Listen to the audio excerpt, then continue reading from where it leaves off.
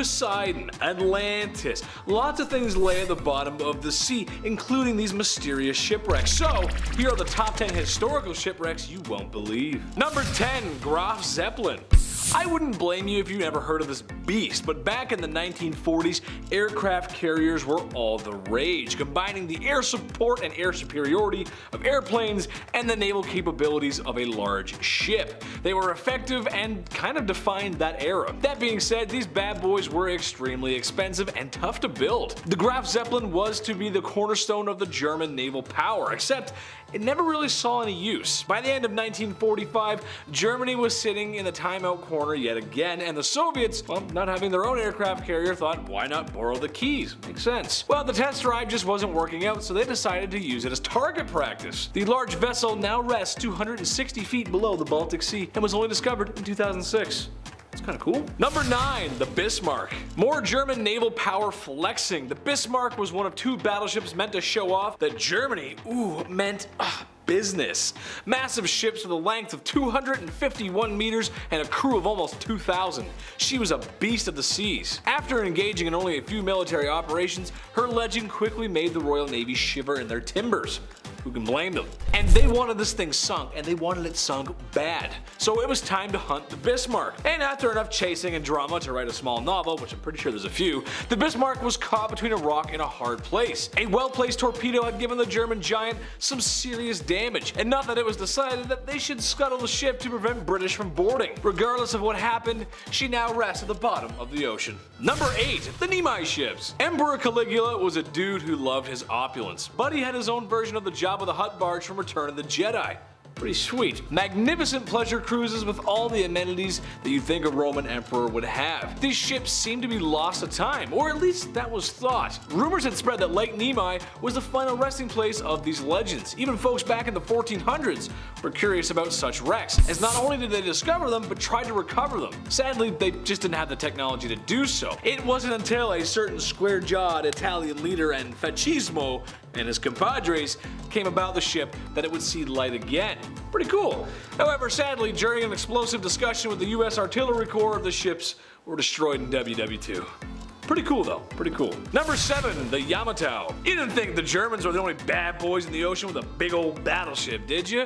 Well, think again, Buster. The Yamato is the story of Imperial Japanese pride during the 40s and its downfall. Shortly commissioned after Pearl Harbor, she was a gem of Japanese power and status. However, if you didn't skip history class, and you came here for history, which thank you, I appreciate that, you know that things for Japan, bit by bit, got a little worse for them. It all went downhill after the Battle of Midway. Ever since the Battle of Midway, they were on the back of their heels. By 1945, Japan was running low on, well, just about everything but willpower. They're pretty impressive fighters. Somehow this massive battleship had yet to be sunk. Its final orders were to beach itself at Okinawa and prepare for a defense until it was destroyed. And if you know anything about the Japanese, it's that they are not quitters. Eventually, she was destroyed and lost most of her crew.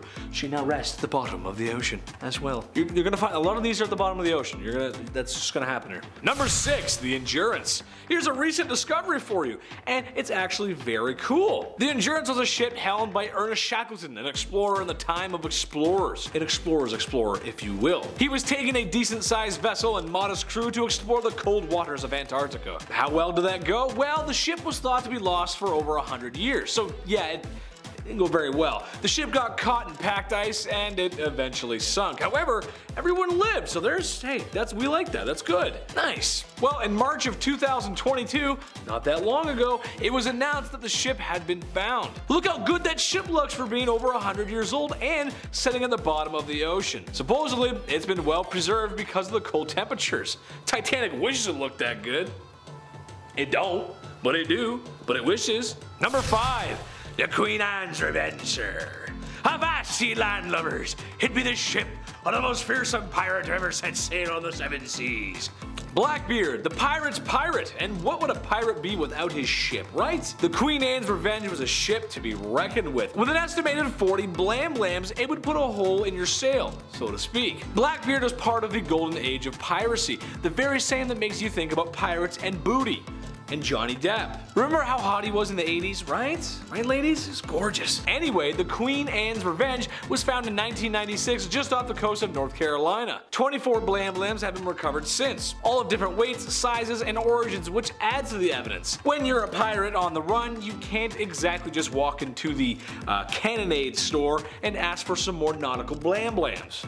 You kinda gotta take them wherever you can get them. Number 4, the S.S Edmund Fitzgerald. S.S Edmund Fitzgerald was an American Great Lakes freighter that sank in Lake Superior during a storm on November the 10th, 1975, with the loss of the entire crew of 29 men. When launched on June 7th, 1958, she was the largest ship on North America's Great Lakes, and she remains the largest to have sunk there. She was located in deep water on November 14th, 1975 by U.S. Navy aircraft detecting magnetic anomalies, and found soon afterwards to be in 2 large pieces. Ugh, not a thing you want your ship to be in. If you've ever been to Lake Superior or any of the Great Lakes for that matter, you know sometimes the water there can be a little rough. As a Canadian, I've spent my fair share on most of the Great Lakes, and well, you kinda gotta be there to see them. They feel like seas more than lakes, to be honest, and surprisingly deep at certain points, like stupid deep. The tragedy of the Edmund Fitzgerald even got the Gordon Lightfoot treatment in what is probably the best folk/story song ever written. Goes to show you, even in modern times, the life of a sailor sure ain't easy. Number 3, the USS Arizona. It was a peaceful day just like any other on December 7th, 1941, and not a day that would live in infamy at all. At the Pearl Harbor Naval Base in Hawaii, when all of a sudden Japanese planes came barreling out of the sky and unleashed a deliberate attack on the base, destroying ships and fuel reserves, including the USS Arizona. Thousands of people lost their lives, and now America was involved in Japan's world tour. Our American audience knows all about this, or at least I hope so. You might be studying for a test right now, but I'm here to help. However, this may be news to some who live outside the greatest country on earth, or so I'm told. The USS Arizona sunk that day, and it remains there. There's even an interesting memorial that you can visit that basically sits over top of the wreck from a time long past. While this was a major blow to US Navy power at the time, the US would come back kicking strong and eventually push Japan all the way back home. They got it back, fair and square, I think. Number 2, USS Maine.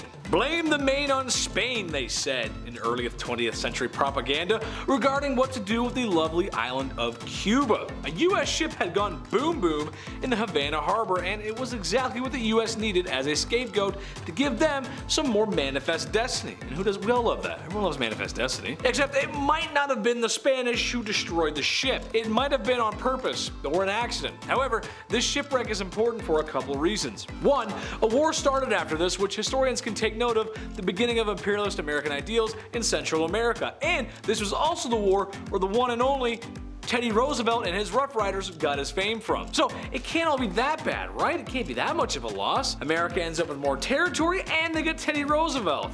That's just a win-win in my books. Number 1, the Santa Maria. It's the ship that discovered America. Good old Christopher Columbus. Imagine a world without America. No apple pie, no George Washington, and no freedom. Oh, I wouldn't want that. How would we ever get on without Hollywood, McDonald's, or our obsession with reality TV? I love you, America. And thank you, Christopher Columbus. Okay, well maybe not thank him actually. America, yes, Chris, no. The dude was actually kind of rotten. We're looking back now, he wasn't so nice. Look, a lot of people weren't back then. The Santa Maria sunk back in 1492 and was salvaged for wood for a base of some sort. I was gonna say, it belongs in a museum. But Chris wasn't exactly the nicest guy, so maybe it's better the ship's gone. Plus, we all know and love a much better Chris anyway. Our Chris, we love that guy, he's great, he's awesome. Yeah, that's gonna wrap it up for me today, guys. Make sure to like, comment, and subscribe here at Bumblebee. And if you too want to explore deep sea wrecks with me, then check out my socials somewhere down below. I stream sometimes on the weekends on Twitch. It's fun. I'm funny sometimes. It's a great time. I love you guys so much, and stay sweet, my little honeybees. I'll see ya. Oh, excuse me. No, we're good. Okay, now if I push start back, she's gonna shit my pants. So. Intro part was a good one, Tom. Oh God. And then I said, no. Oh my God! What did you say? What did you say? Let me hear it. Hold on. There. Oh, I feel so much better now after that. It wasn't that loud as I thought it was. It's gonna be, dude. We had a nice lunch today, and I was sitting down on the desk going, oh, my stomach. Oh, excuse me. That's the spaghetti. Buddy had his own version of Jabba the Hutt bar. What? What? Did you say something? No. Said, oh, I thought I just heard something. Never mind. Sorry, Chris. I'm looking butts.